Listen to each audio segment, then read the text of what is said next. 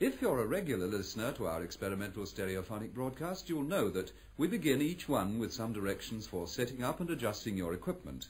There may, however, be some points which are still not quite clear to listeners, so this morning we've invited Professor Stanley Unwin, an authority on this, as on so many other subjects, to tell us something about stereophony in his own way, perhaps with an illustration or two.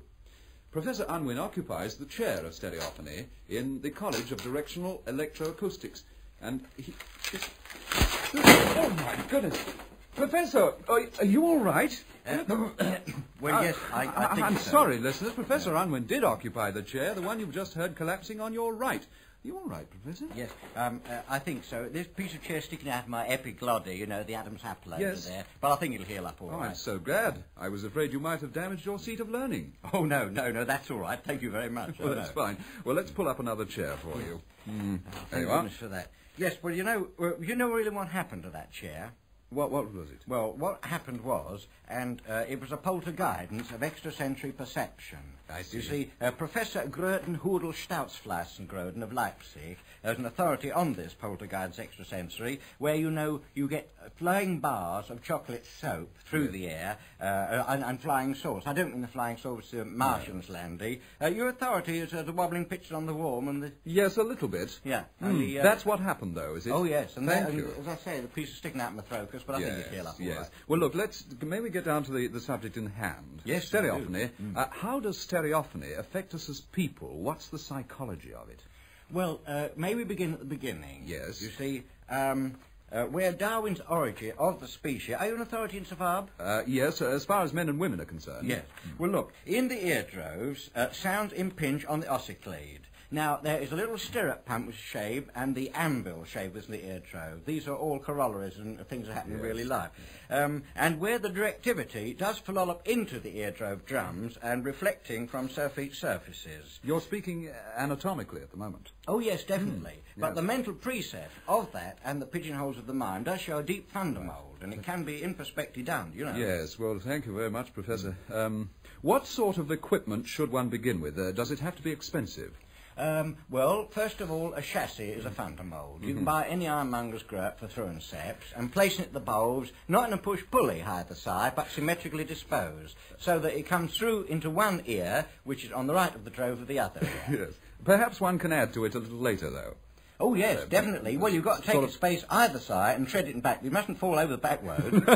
Oh, no. You can pile it up like bricks, though, in the corner. It can be built. It does. It's a creative thurber, which is coming through to the modern age. Oh, yes. You've obviously been interested in this for some time, haven't you? Oh, yes, long before the war. Yes. And therefore, you've perhaps collected some examples that we could hear, about it? Well, actually, I got my little special stereophony moat noise. Yes, I see. And what's that thing that you've got just there in your hand? What's that? Well, you see, the boat is shaped not in like the ordinary boat, which ploughs its way through the water. Yes. This itself actually is the starting handle. It is, right.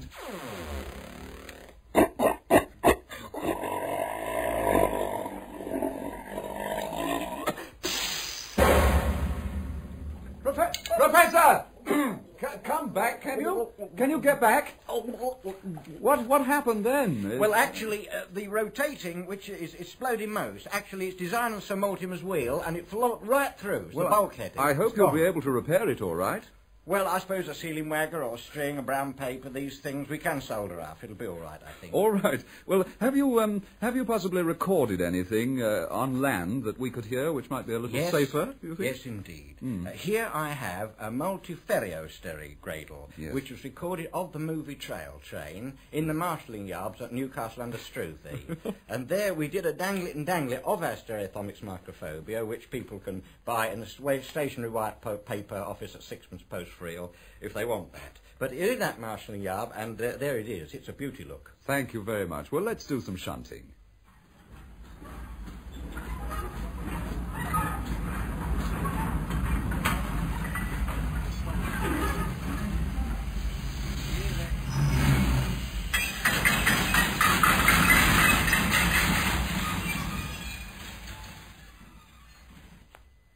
Yes, well, there it is. And as I say, with the rotatal peripheral velocity of this type of recording and proximity to the trains, it's offered very much for the enlightenment of the erudines and ordinary listening peatlobe. I felt I could almost smell the smoke there.